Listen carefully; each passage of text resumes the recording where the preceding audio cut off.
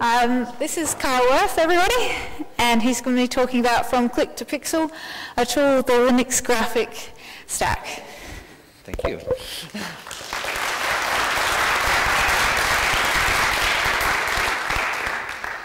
Okay, so as Kristen mentioned, my name is Carl Worth. I work for Intel. I get to sit with Keith Packard, and that's a great pleasure. I enjoy that. So I will be so let me launch right into it and say, because it'll talk about what I'm going to talk about. What I'm going to talk about today is the Linux graphics stack. I want to help anyone understand what it is and kind of how it works and what's going on. And more than that, I'm hoping to be able to give you some tools for how you can examine what's going on more efficiently.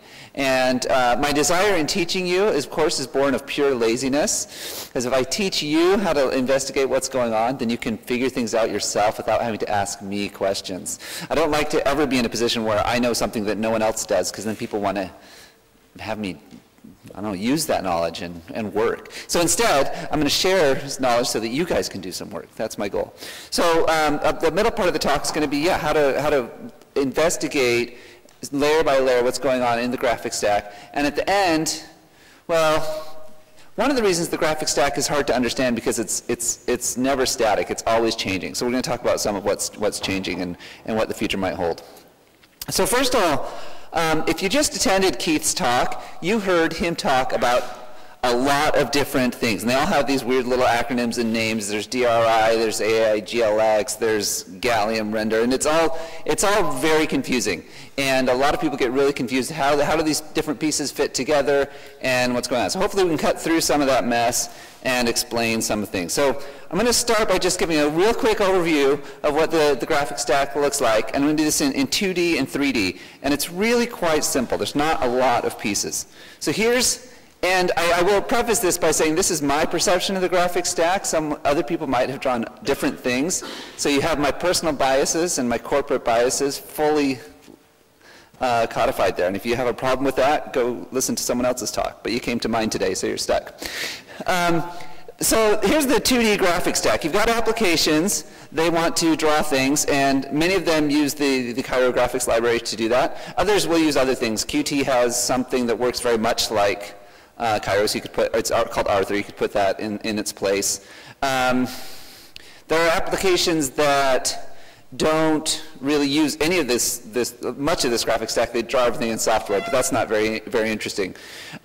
Most applications in Linux that actually want to draw something will draw it to the X server, and Cairo will talk render protocol to the X server. Then inside the X server, we have various different hardware-specific drivers. And we have this acceleration interface like Keith talked about, UXA now replacing EXA. And so then that driver is going to talk, if you've got a gem-enabled kernel and a gem-enabled driver like Keith described with the Intel stack, you'll talk there with the DRM and then finally execute things on the GPU. So we have those four pieces. We've got the application, the X server, then the kernel component for the memory management, et cetera, and finally executing things on the GPU. Clear enough? All right. 3D graphics stack. It's actually simpler. There's one fewer piece. We have an application. It's using an interface called OpenGL, and our implementation of OpenGL is Mesa. Then inside Mesa, there's hardware-specific drivers that talk to the kernel. The X server doesn't appear at all. Now, when you're running an OpenGL application like GLX Gears that Keith just ran, it actually is doing some talking with the X server, but the X server isn't involved in the rendering at all. So the stacks I'm showing here is what components are actually used in figuring out what the graphics are and getting them on the screen. The parts that OpenGL talks about is with the X server is like figuring out exactly where memory needs to stuff things and clip lists and stuff like that. It's not really interesting for actually drawing stuff. So the 3D graphics stack has a nice advantage that is simpler. We've just got the application, OpenGL, the driver, the kernel, and the GPU. So let's now look at the things layer by layer and try to figure out what we can find out about what's going on. So imagine you have some graphics performance problem. And you're thinking, okay, there's this stack, and Carl said there's only 4 pieces, so something's really slow and it shouldn't be. So it's got to be in one of those 4 pieces, but which is it and where? Obviously, the first thing you want to do is profile your application. You can use oprofile, you can use sysprof. Some people have religious feelings strongly for one versus the other. Whatever, I don't care. Just use those first, and try to figure out what's going on. And that's fairly obvious, but it deserves some repeat mention. I'm not going to go into details about how to profile applications. I will say one thing, and we'll touch on this again later. Profiling can be tricky because these profilers focus on where time is spent on the CPU. And once you get into deeply into the graphics stack and the graphics stack is working well, you actually want to be spending a lot of time on the GPU. So if things are actually running well, the CPU will be idle, and the profiler doesn't actually tell you a lot about. Okay, so if the CPU is idle and all the work's going on the GPU, at that point you need some other kinds of tools to try to figure out. Then the profilers don't help you. But in that case, too, if everything's running on the GPU, usually things are working well, and people aren't complaining. Okay, so let's go through the 2D stack. We have application, Cairo, Xserver, and the kernel. And let's talk about some of the tools available to you to kind of find out what's going on. One of them, and some of these you'll notice, some of them are very convenient to use. They're dynamic. You don't have to recompile your application. Some of them are really painful. You have to recompile some component of the stack. You have to maybe edit a source file. Some of these are really hard and nasty to get at. And some of these aren't really documented at all. It's just some experts in the field. And so some of what I'm trying to do is get some of this information out there. And definitely we could use some better tools. It'd be kind of nice if you could just say, tell me everything in one simple way and get all the information. But here's one example of something you can do if you happen to be, if your application is using GTK, which a lot are, is if you recompile GTK with the enable debug configure option, and then when you run your application, you set the GTK debug environment variable to updates, it will actually draw these little red boxes everywhere, every time it updates something. So this is kind of interesting. Let me give you an example of what this looks like. And I'm missing meetings too. Look at that. Okay, so I've exported this LD library path, so I'm using my custom GTK, my custom build of GTK with the debugging option. And I'm going to set that environment variable, and I'm going to run in a little application. So you saw that couple little flashes of red. That's things getting redrawn. If I type a little bit, you can see more little flashes of red. So every time I type a single character, I've got a row being updated. It's redrawing that whole row of text, and it's also drawing down here at the bottom the line numbers, line 1, column 22, 23, 24. Now if we watch again, let me open a new tab here. Redraws everything, redraws the menus and things. This time, watch closely here where it says unsaved document, and here where it says undo. On the first character, those flashed a little bit. And if you look closely at them, oh yes, undo was grayed out before, now it's no longer, and unsaved document picked up an asterisk. So this application is behaving well. It's only redrawing the things you expect it to. As you hover over these things, if you look, it's kind of funny. So these icons are getting little highlights drawn around them, and you can see mostly here GTK is behaving well. It's doing what you'd expect. Often, if you're depending on the way the particular GTK theme is written, it can do, there are often bin bugs where you hover the mouse over the toolbar and you see the whole application repaint or something. And obviously that's wrong. This GTK debug really will tell you about bugs in GTK itself. It's still possible for the application to be drawing a lot more than it needs to be, and this tool won't actually see it. GTK could say, oh yeah, you need to update a small, if I get another window here, and I drag it across. So as I drag this window over that one, you can see, oh, this is going to be very exciting. What just happened? Okay, you can see these small exposed rectangles being handed to the application, and it only needs to redraw that portion. And that's the information GTK, the Xserver and GTK are telling the application. The application could be stupid and redrawing everything, and you wouldn't actually see that here. But you could if you went to the next level of stack. So the next level, down at the Cairo level, this is a very new tool called Cairo Trace. This was just, it's only been added as of Cairo versions 1.9, which is not is not released yet. We're hoping to push out a 1.9 snapshot this week. So today, if you want to get at this, you have to get a git check out of Cairo. But once you make it and install it, it installs a binary for you and does everything so that you can just say Cairo trace my program. And when you do that, it captures an extremely reliable trace of every graphics operation that was drawn through Cairo. So the reason we did this is we kept getting a lot of people coming to us and saying, oh, my application's performing much slower than I expect it to be, it's not performing well. And we would always say, okay, well, let's see some code, show us what you're doing. And they say, oh, well, we have this 300,000 line proprietary program. Or even if it was a free software program, it was huge and big. It's like Firefox or something. And we didn't want to just look at that. We wanted to see what was actually being drawn. So this was a great way for people to be able to feed to the Cairo community performance test cases without having to expose their proprietary application or without having to give us huge piles of code that can just capture a quick trace of anything. So a quick example of how this works. I've written a small program here, cairotext.c. Is that showing up right? Yeah. So it's all it does is it first paints the background. It sets the color to white. It paints the whole window, and then it chooses a font to draw and chooses black and draws a couple of words, like you might expect. So if we run this program, that's what it does. It's not very exciting. But so now let's do a Cairo trace on that program and see what it. I'm not used to this. Okay. So I ran Cairo trace. I run the program, and it tells me that it put its trace data in this particular file. Let's look at that. That's some print message in Cairo trace that doesn't need to be there. All right, so here's the output from Cairo trace. It does a couple of things. It's actually a sort of a variant of PostScript. The details aren't really necessarily interesting. Some of the things that you can see, though, in these comments, it gives you function calls. So xlib draw and draw are actual function calls in my program. So there I have some reference points into the trace file of things that I recognize as the author of the application. Okay, here's where I did that.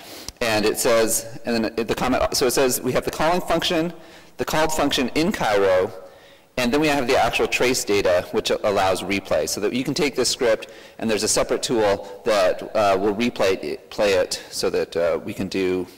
So you can hand it to someone who could do the profiling or figure out whatever the bug is. And it looks pretty much like we'd expect it to do it. It uses it sets a white color, it paints the background, it sets the black color, and it shows hello world. So pretty obvious kind of program to have. We didn't have it for several years, and it's going to be very helpful now that we do. The next level down. Oh no, I wanted to say one other thing about that. Keith and I have a really lousy habit of doing just-in-time slide generation. So on our flight from, we did better this year than I think we've ever done. We usually spend about half of LCA writing our talk. And not only writing the talk, we always have to write the program that renders the talk. Somehow we're always doing that. And I don't know, somehow we ended up getting the first and second slots this year. So we couldn't spend half of LCA writing a slide tool. We actually had to do it before we came. That was hard. So we did it on the plane on the way to LCA this year. And as we did it, Keith had this lovely slide background. It had the little X coming up over the horizon and a little blue sky with a subtle gradient that probably didn't show up on the projector at all, but he had to spend a lot of time doing it just right. And that blue sky wasn't filling, when he went to full screen, the blue sky wasn't filling up the whole background. It was only drawing a portion of the screen. There was just a bug. Something was wrong. And so we got out Cairo trace, and the bug could have been in the slide, the tool we wrote to display the slides. It could have been in Cairo itself. It wasn't very obvious. But we ran Cairo trace, just glanced immediately, and it was plain to see, yes, indeed, it was saying draw a blue rectangle that's only half the size of the screen. And the application was. So it was an application bug. We knew exactly where to look, and we had it fixed in just a few minutes, where it would have been, a lot harder to do that.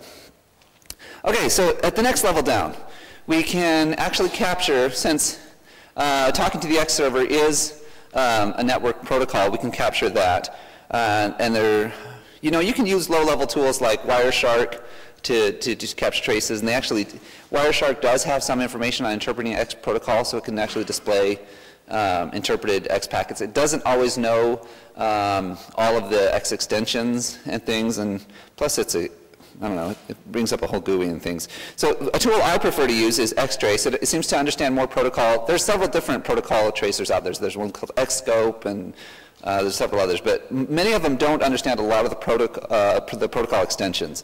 Xtrace seems to understand a lot, and so let me give you an example of how to use this. And here's another one. As I was rehearsing this on the plane, I ran this. I said, oh, this will be a nice example. I'll just use that same Cairo text. So I'm going to run Xtrace on display number 5 and read the director. This is hard to type one-handed. Cairo text dot Xtrace. Sorry about this. It's kind of slow here. Let that go in the background. And now I'll just run my application. So now Xtrace is running, and it's just a little proxy server. It's waiting for a connection. So I set my display to the same thing that I set that to column 5, and I run my Cairo text. And the Xtrace announced that it got a connection. Now I'm going to force an expose event here and come back sometime. There we go. And exit my application. Now let's look at the trace file. What we got. And particularly, since all I did, we're going to see a whole bunch of stuff. It's querying the X server about all these extensions and all this stuff that's really totally boring and uninteresting. What I care about is drawing those glyphs. So let's look for the word glyph. Okay, we have, this font's a little big.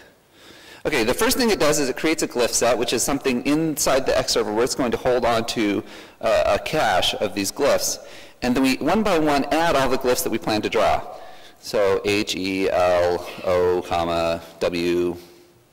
We already did O, so R. We already did L, so D. Whew. So that gives it, so we one by one add it. We've rasterized these glyphs on the client side. We've sent little images over to there. Now the server's going to hold on to those, and we have a little ID to refer to those little glyphs. And that's what we send in this next call, xrender composite glyphs, and then the server draws them. Well, then I generated an expose event. We're going to redraw everything. Well, we just sent all these images to the server and told it to cache them. So we shouldn't expect to see render add glyphs again. Instead, just see a single call to render composite glyphs. But instead, it creates a new glyph set. It sends and it sends all the images again. Basically, we have no glyph caching here on this tiny little simple application. And this was surprising to me. I thought, oh, this is going to be a great example. I could show how we get great glyph caching in Cairo, and oh, there's no glyph caching at all. That's bad. So what's going on? So it turns out, let's look back at my program. I did that at the beginning here. This call here, where we chose the font, Cairo select font face, is it turns out this is a call that no real application should ever make. We call this in Cairo the toy font API, and the only reason it exists is so that I can write 10-line demos and display them on a single slide. And because of that, it doesn't always do everything exactly that it should. So internally, that function is not is defeating any caching that Cairo would try to do. So I found a way to fix this program. And what I did here is made a, I called it, instead of calling Cairo select font face, I called Cairo set font face. And the details of that I won't go into, but basically you can see we have a static font face object that we hold on to. And because of that, we'll now actually get caching. So if I run this version, the restart, Xtrace exits after it runs once. And I run my cached version. I force an expose event. Exit. And now if we look for glyphs, we should see that indeed we create a glyph set, we add the glyphs, and then the second time around, we just composite again. We didn't, phew, that's how it should work. We got nice caching. Now, so that would have been really bad if I'm like, okay, if I can write a 10-line program and find that there's no glyph caching, it would be bad if everyone's desktop were doing that, and if I had to come today and announce that that's what everyone was getting was no glyph caching. But it turns out no real applications use that call. Real applications will look something much more like this. They will use another library called Pango. And here I have I'm doing basically the exact same program, but I'm just using Pango instead. So Pango internally will use a different API inside Cairo that's the one that has that gets all the real attention, and it performs well. And so if I run this program, it displays the same thing, and if I did the trace, you'd see that it's actually doing caching. And so, disaster averted, I didn't have to come and announce that my library is horrible. Okay, back to the slides.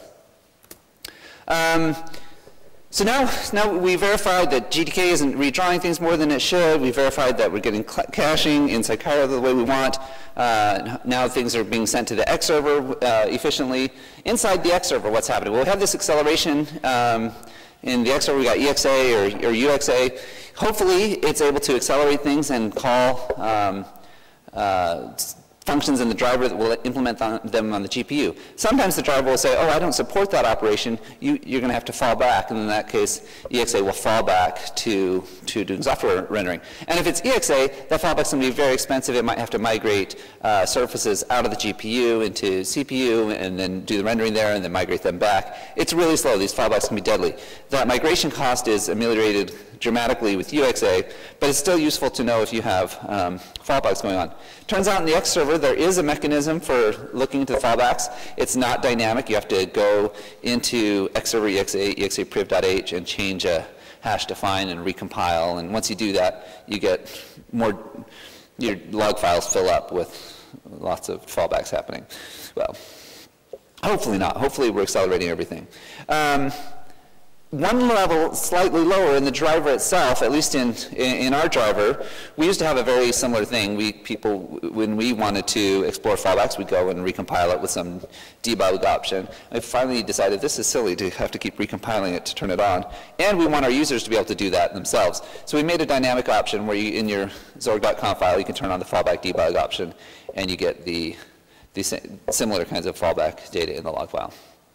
And I'm not going to go into an example of that. It's pretty obvious. Okay, 3D state. So that was sort of the 2D stack. On the 3D side, if your application's not performing well in 3D, here's sort of a very simple flow chart of what you might look to. First thing you want to know is if the CPU is pegged. Are we using 100% of the CPU? Is that why it's causing it to go slow? So you want to start with a profiler, just like I said at the beginning of the talk. And if it is, and if it's, for example, spending all of its time in SWRAST, that's software rasterization, that says, okay, we're doing a lot of fallbacks. Next question is, where are those coming from? I'll get to that later. If the CPU is not pegged, if the CPU is actually idle, then something's going strange here. We've got an application that should be hitting the GPU. We want things to be on the GPU, but instead, and it is, the CPU's not busy, but it's still going glacially slow. So what's going wrong? Well, one thing that often happens is we might submit a batch buffer to the GPU. It's executing. And if some of the data referenced by that batch buffer, if we start writing to it after the hardware has already started executing from it, that's a very bad thing to do. And that's going to perform extremely slowly. Eric Anholt did a quick hack once that would sort of automatically detect that case and tell you about it. We don't have that yet in a nice clean option that you can just turn on and find out, but that's something we should probably do, because anytime that happens, it should raise red flags and say, this is going wrong.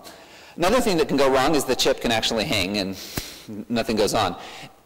And if you have if that's happening, a very common cause is when we're emitting these several batch buffers, one thing that will happen is we'll put a batch buffer, and at the very beginning of that batch buffer, we'll set up a whole bunch of state, and then we'll continue with a bunch of operations that rely on that state. Well, then something will happen that will cause that batch buffer to be flushed, and we'll go on with the next batch buffer. And sometimes we forget to re-emit all the startup state. And when we do that, the GPU gets very unhappy with us and expresses its displeasure by hanging, always. Never tells us anything, it just stops working. So one of the things we can do there's this Intel debug environment variable, and I've listed 3 different options it can take. Of course, obviously this is Intel specific. Maybe other drivers have similar features. And maybe a good thing to do would be to find some common way to expose some of this stuff rather than having a driver-specific debug options. But this is what I know about. So some of the things you can set that to is fall, which will give you, show all the software fallbacks in the log file. You can say batch, and every time we submit a batch buffer, it will actually decode it and dump the whole thing. You can also say sync, which is after submitting each batch buffer, wait until the GPU has gone completely idle before continuing on again. And that's really useful for identifying exactly which batch buffer it was that caused this GPU to hang. So if you're submitting them as fast as you can, it's not obvious to tell what's going on. So when you have the chip hanging, if you turn on Intel debug of batch and sync, you can often find out the problematic thing and then send angry messages with that trace to the driver author, and hopefully Eric will fix it really fast. Okay, and there's other various little fiddly things if you look in the source. This Intel debug option is not documented anywhere other than this slide right now, as far as I know. Okay, finally, Keith talks a lot about the memory management we have inside the kernel with gem. We do expose some of its details in via proc, and I'm going to go ahead and look at a couple of these. We've got proc DRI, gem objects, and gem interrupt. That's the wrong place. So let me show you just what those look like. Again, not a lot of, so gem objects. It's sort of typical kind of proc stuff, not very verbose, doesn't tell you a lot of details about what you're seeing.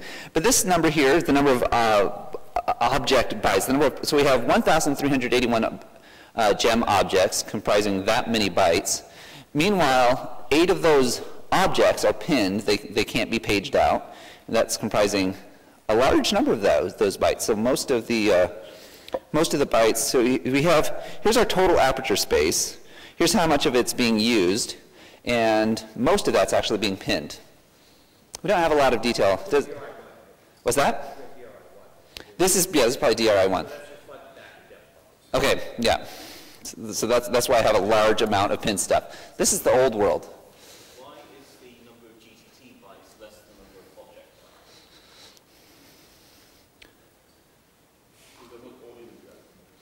bytes? Yeah.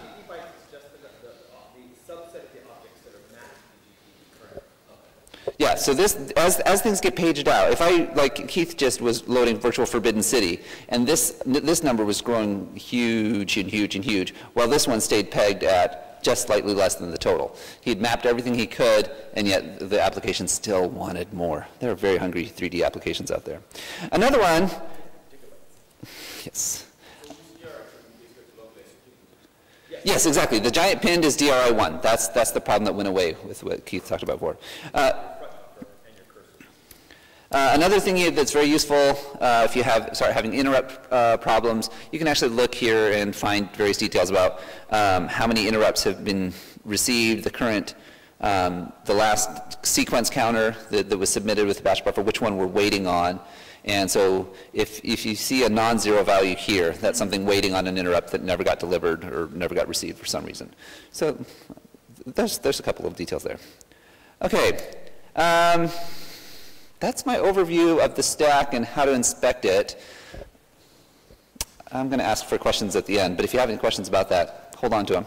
Now I'm going to talk a little bit about where things can go from here. So earlier I showed the 2D stack and the 3D stack. Here they are in one slide. We've got both things talking to the same kernel. Obviously there's one GPU.